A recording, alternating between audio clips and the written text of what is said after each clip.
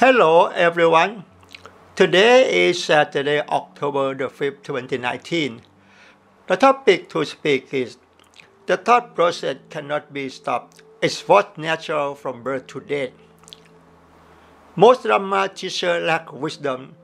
We will teach students to do meditate, teach students to practice mindfulness by reasoning that meditation and mindfulness practice will be able to control the mind and can stop the bad thoughts.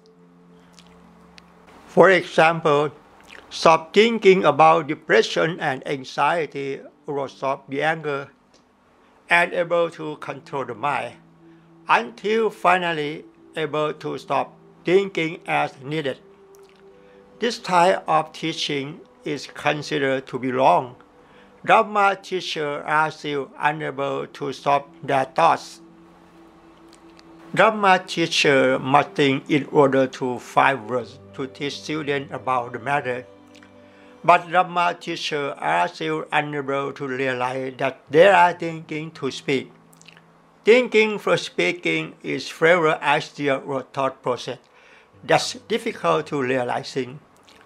There are only dead people that can stop thinking. The idea is a matter of nature, but because we lack wisdom to the point of being foolish. Happiness and suffering is arising from various ideas or thought process. But we don't understand the matter of thought. We think that the idea is ours.